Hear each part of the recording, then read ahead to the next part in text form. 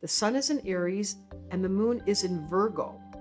It's a strange combination. Aries is the get up and go. This is the entrance of Aries, by the way. We are at the very beginning, so bye-bye Pisces. Now we've got male energy. It's respectively not gender male, but it is the energetic that says get up and go, put your energy up, make sure you're moving it through your body. Moon in Virgo is like, yeah, we got a list, we're gonna get things done. Can I do a shout out to my son, March 23rd? This is when the mother gets celebrated because, of course, when the baby's born, it's the mother doing all the labor. So I get a little acknowledgement.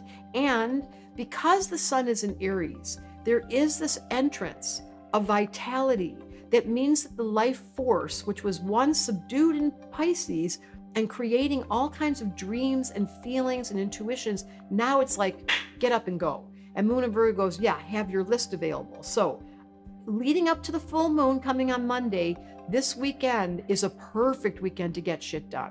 Have your list. 3 planets in Pisces still, 3 planets in Earth, including the moon. We haven't talked about Jupiter being conjunct Uranus and Taurus. It's a very grounded energy, although it's got some chi to it.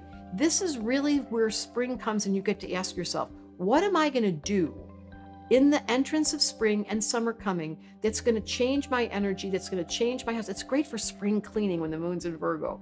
So happy birthday, Daniel. Let's clean everything up. Let's throw everything away. Let's pull everything out. That's the energy of Friday, Saturday, and Sunday leading to a full moon. It's energy up. Spring is here. At least it's trying. And the moon in Virgo is like, where's the list? And can I just say that the most beautiful feeling in the whole world, you all know this, is when you have a child and you're madly in love. And I pray that all mothers are madly in love with their children. But it is the truth that I did that thing. Pop goes the weasel, out came the baby. I fell in love, and I'm welcoming you to share in the celebration because everyone on this planet deserves to have somebody in love with them. And the moon in Virgo is a very practical goal. Make a list of who you love and who you want to celebrate. There it is. Spring is here, moon in Virgo, we need a list. How about who you love?